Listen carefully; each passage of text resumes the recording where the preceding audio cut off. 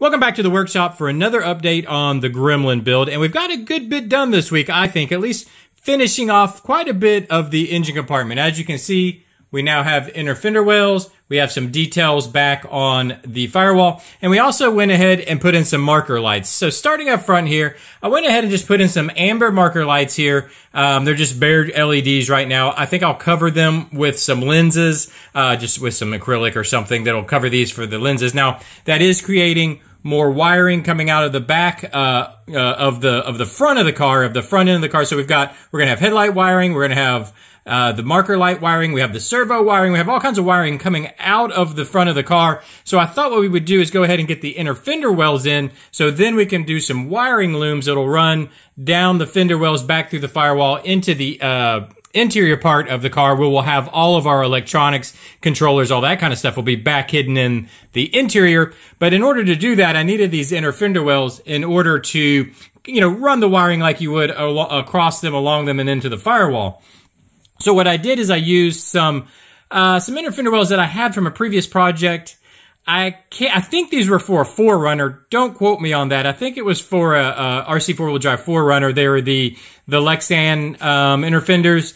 So I just kind of cut those up and used some styrene to make them form into what we need for this project. We'll take the body off and we'll take a closer look at them so you can see exactly what they look like and how we did that. But I also added a few details to the firewall. I think this MSD box this ignition box is probably gonna have to get scooted over a little bit. It ended up behind the inner fender well. I don't like that so much. There'll be wiring coming off of that also. And then I scaled down. I think I showed you guys the brake booster we originally did. I think I have it laying around here somewhere. Let's see. Can I find it? I still have not cleaned my desk.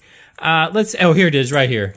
Yeah, it's hard to find anything on this desk. It's pretty much a disaster. But I had printed this out before. It was way too big, so I scaled it down, gave it a quick paint job, and put it back here on the firewall, which meant I had to put in a notch into this fender well. So I just kind of boxed in a notch right here. Otherwise, it wouldn't fit. And I think that's going to work okay, especially once everything's painted. I think it'll look all right. But we'll take a closer look at that again when I pull this, when I pull the body off. But I really like how, now I painted these black. I do want to point out all this. So the body, the core support, the firewall, inner fender wells, all that, that's all going to be body color. I went ahead and just painted these black because they were clear, because it shows how well, it kind of shows off the engine. I think it really kind of puts that engine there sitting there like a diamond in a ring. It just kind of, I don't know, it makes it stand out and look real. I think it even makes the plug wires and everything look better, and it's going to definitely give us a good platform. These fender wells are really wide in here, just because of the way the body matches up to the chassis. So it gives us a lot of room to put detail, like I said, the wiring looms and things of that sort along these fender wells. Gives us a lot of room to do that. Anyway, I think it's going to look really nice. Of course, as always, let me know what you think down in the comment sections. Is there something you do a little different? Is there something else you want to see in the engine compartment? Because I think we're going to call this pretty much done. We'll end up adding a few more details. Like I want to enlarge this air filter and stuff like that. But we're going to call it pretty much done and move back up front to the grill and the lights and everything next week. So let me know if there's anything else before we kind of wrap this up that you'd want to see in this engine compartment. But I'll tell you what, let me go ahead and, I know what I wanted to mention. You notice there's still a hood prop here. That I did actually put, and we'll look at this here in a second, but there's magnets back on these hinges. We had talked about adding the magnets to hold the hood open. Well, they're just not quite strong enough. They're trying, but not quite strong enough to hold the hood open. If I tilt the hood back or the body back just a little bit, it holds it up fine, but with it level, just not quite enough. So I thought about trying to double up the magnets, but there's just not enough room. I think I'll probably end up adding a spring back there to help, just like a helper spring, to keep it open. But we'll look at that. In fact, I'll tell you what, let's look at it right now. See if I can get this off. Flip it over. Hold on just a second. Let me move some stuff around for us. And if I open the hood, let's see, how can I show you guys? There, you should be able to see those magnets stacked up right there. Let me get some light in here. Sorry about the camera work. There we go. So those are the magnets that should be holding, that just are not. See how they separate when I close the hood, when I open the hood, they come together.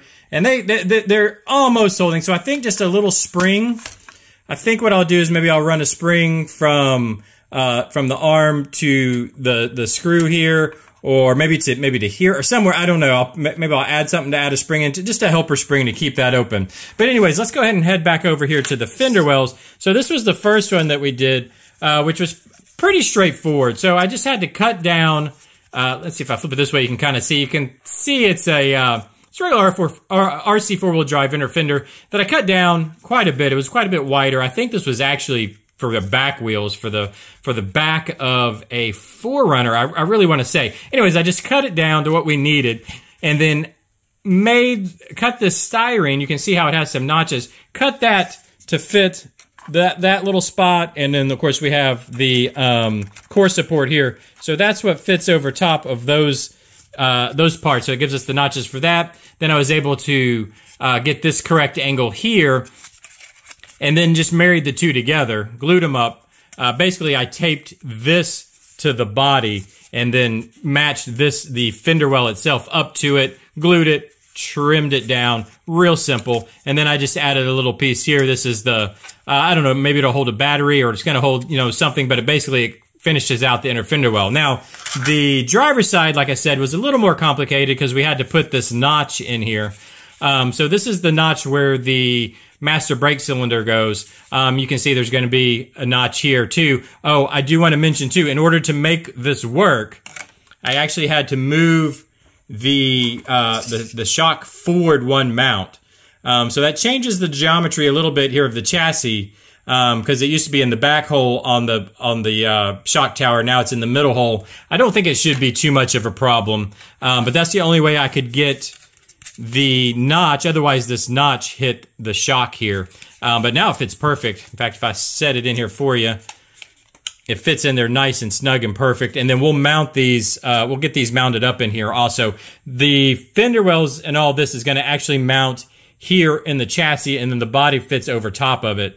So those are going to stay here. The firewall just kind of comes in behind it, and then of course it goes right on top of our bracket we built up front here. And it actually fits pretty snug. In fact, let me put the other one in so you can see how that kind of looks.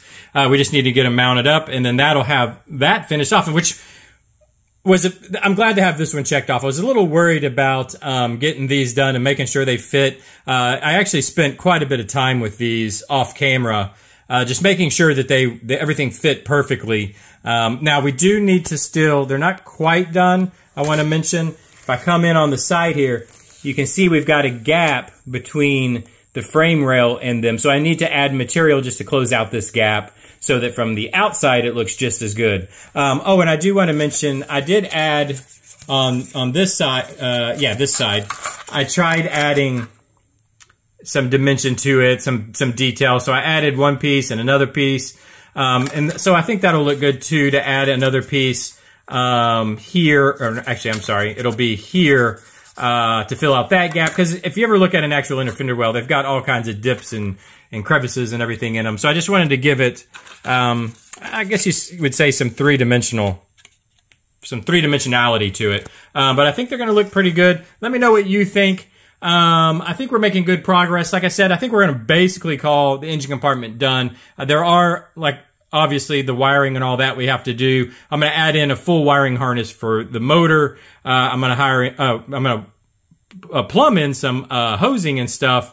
So we got to add radiator hoses and all that. But I think we're going to set that to the side for now because I want to get back to the body. I'd like to get this body done so we can start actually getting all this painted up also, and then adding the details on top of that. Because I hate to add stuff that's not body color on top of here, kind of like the firewall here. You can see the Starbond glue is a little better than I was expecting. So when I went to pop this master brake cylinder off, it literally just ripped the styrene right off with it. So now I've got a hole in the firewall. I'm going to have to fix all this up. So I'd rather go ahead and get this stuff painted so then I can add the details. But in order to do that, I've got to get the body finished and then paint it all at the same time. I think it's the best plan. Anyways, that gives us I think the engine compartment I would say 90% done, 85% done. Let me know what you think. Hit that subscribe button if you want to keep up with these. Also keep up with the shorts that we're putting out during the week. I give daily updates on this all throughout the week through the YouTube shorts. Hit that like button if you would. It really does help. And leave me those comments, and I will see you guys on Monday. Bye-bye.